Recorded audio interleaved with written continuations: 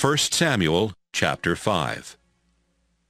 The Philistines took the sacred chest from near Ebenezer to the town of Ashdod. They brought it into the temple of their god Dagon and put it next to the statue of Dagon, which they worshipped. When the people of Ashdod got up early the next morning, they found the statue lying face down on the floor in front of the sacred chest. They put the statue back where it belonged. But early the next morning, it had fallen over again and was lying face down on the floor in front of the chest. The body of the statue was still in one piece, but its head and both hands had broken off and were lying on the stone floor in the doorway.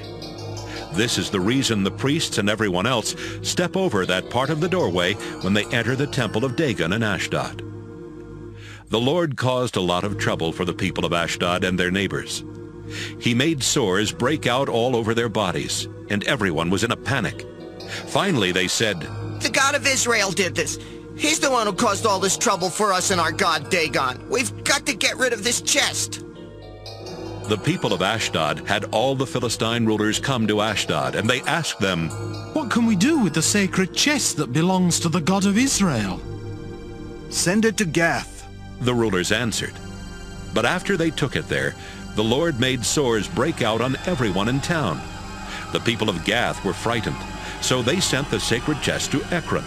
But before they could take it through the town gates, the people of Ekron started screaming, "They've brought the sacred chest that belongs to the God of Israel! It will kill us and our families too!" The people of Ekron called for another meeting of the Philistine rulers and told them, "Send this chest back where it belongs.